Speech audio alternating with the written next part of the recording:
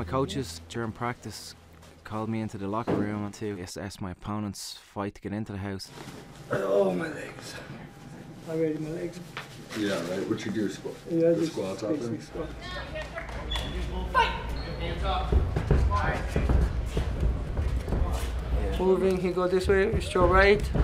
Right here, you're just gonna push his head down to the ground. Yeah. Start to punch. Yeah. No need to get a front headlock and a big mass.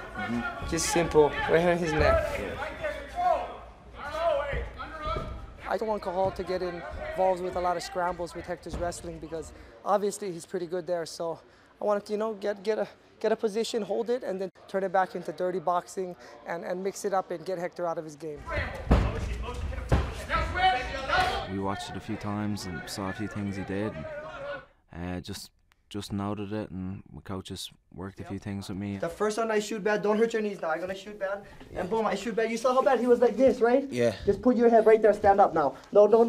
Keep this right here. Okay. Right there, yeah, like this. And then keep punching, and I'm gonna go like this now. I'm gonna go like this. Okay. And then you're gonna stay on top and finish him. Okay. I've got a world-class fighter and Penn in my corner. I feel like I've got a great team behind me. I'm ready to go. 2 or 3 positions, you're gonna beat this guy. Yeah.